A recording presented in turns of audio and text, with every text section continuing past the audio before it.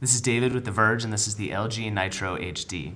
It's the first AT&T phone to have a 720p display, and it's only the third to connect to AT&T's new LTE network, joining the Samsung Skyrocket and the HTC Vivid.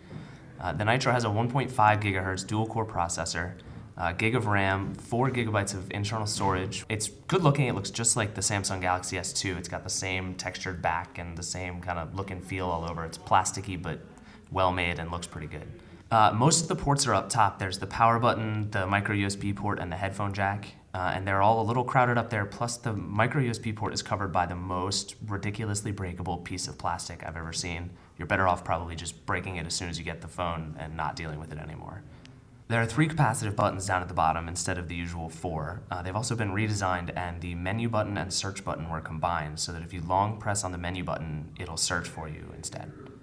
LG actually customized pretty much everything about this phone, and it almost never works out in LG's favor. The phone's running Android 2.3.5, so you're not getting the latest version of Android anyway, and it's just really heavily modified for mostly kind of pointless reasons. It has icons in these weird kind of glossy containers.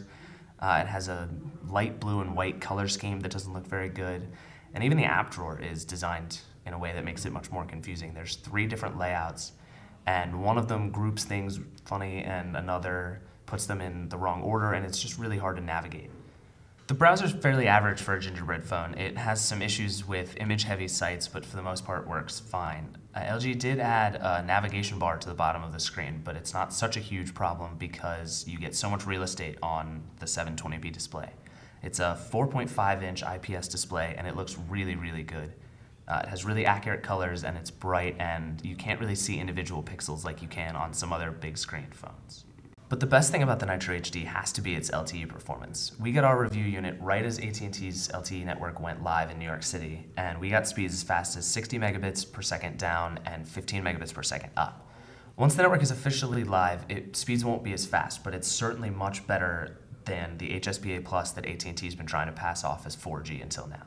The great display and LTE both bring the same downside, and that's really bad battery life. I never got a full day out of the Nitro HD, and it was really more like a few hours as long as I was using it heavily. Streaming video through Netflix, in particular, just destroys the battery.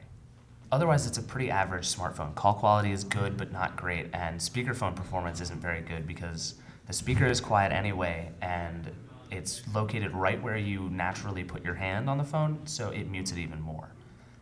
There are 2 cameras, an 8-megapixel camera on the back and a 1-megapixel camera on the front, and both are fine for what they're supposed to do, but neither is particularly great.